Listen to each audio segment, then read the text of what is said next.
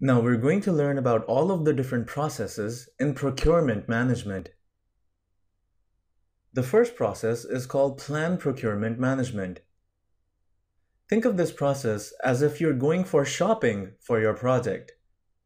It is in this process that you will actually decide as to what products or services do you actually require to get the project done.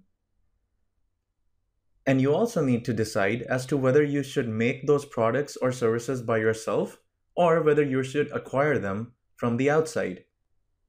And you also need to plan about how exactly will you go about purchasing the things that you require for your project.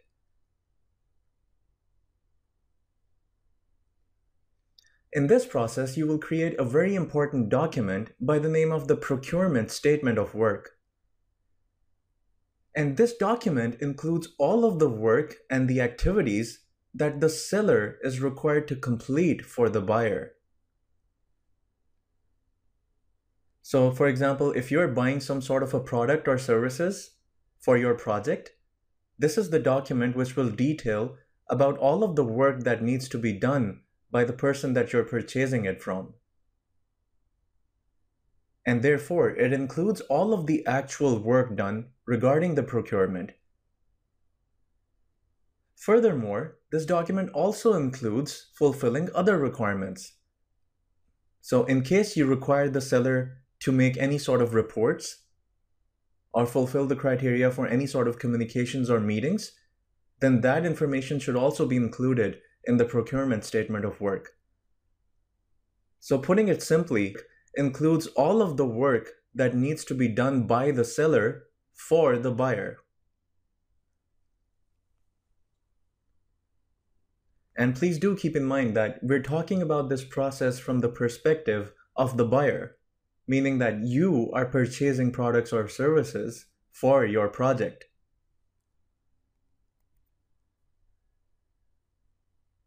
You will also need to create the procurement documents. This includes the guidelines, background information on the project, and the selection criteria. During this process, you will also conduct the make or buy analysis. And during this analysis, you will decide whether to do the project work all by yourself, meaning do you actually want to make the product or service which needs to be used on the project, or are you going to outsource all of the work or maybe part of the work? If you decide to outsource the work or buy a product or a service from sellers on the outside, this is usually done when you want to decrease the risk. Because every company is not good at everything. For example, you may be good at product development, but maybe you're not that great at supply chain management. So in that case, you would outsource the supply chain work to an outsourced supplier. In what situation would you want to do the work yourself or make the product or service which needs to be used on the project?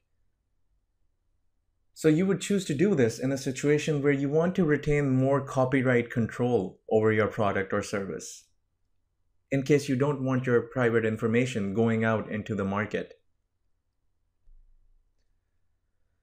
Next, let's take a look at the conduct procurements process.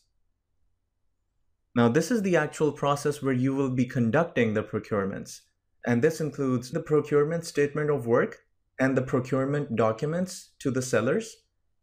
It also includes answering any questions which the sellers may ask. And once the sellers have submitted their responses, you would review them. And finally, based on your criteria, you would end up selecting a seller. And that is how you would conduct the procurements. And finally, we're going to look at how are you going to control the procurements. So controlling procurements is all about how you're going to manage the contractual relationship between the buyer and the seller. And the major objective here is that you need to make sure that all of the terms which are contained in the contract are fulfilled by both parties. And during this process, as a project manager, you may be involved in, firstly, authorizing payments to the seller, and also you may be reviewing the invoices from the seller, You may be monitoring the cost, schedule, and the scope of the procurement. You will also be performing audits and inspections of the seller's processes and the deliverables which they give you. You will also be analyzing what is and what is not contained within the contract. Furthermore, you will also hold performance review meetings with the seller. You will also be managing the changes for procurements.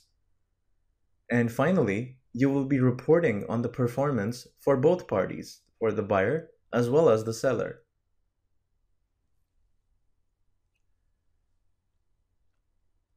So the control procurements process is all about making sure that the work that is supposed to be done on the procurements is going according to plan. Good job, everyone. I'll see you in the next lecture.